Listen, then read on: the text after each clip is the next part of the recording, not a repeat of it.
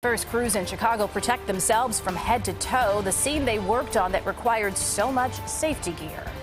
Good evening, I'm Erica Sargent. And I'm Rob Johnson. That hazmat scene is in the Hyde Park neighborhood on the city's south side. Let's go there live now and to CBS 2's Suzanne Le Mignot. Suzanne.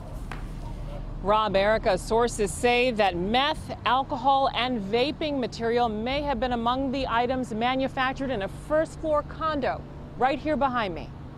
The Chicago Fire Department hazmat team wears suits with air masks. They entered the Hyde Park condo to collect air samples where 25-year-old Zachary Padov was found dead. Mr. Sargent said his 25-year-old son is cold and not bleeding. Fire route requesting CPD. Sources say when paramedics arrived, they saw numerous chemicals and items that could be used for drug manufacturing in Padov's room.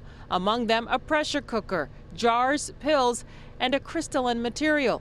Bomb and arson arrived. Families living in that section of the condo building were evacuated. At least 6 bags of evidence were collected.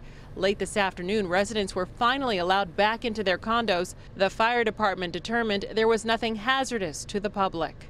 There is an indication that narcotics are possibly being manufactured in there.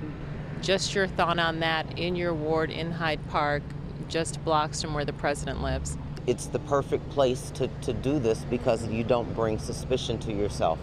But in terms of drugs are everywhere.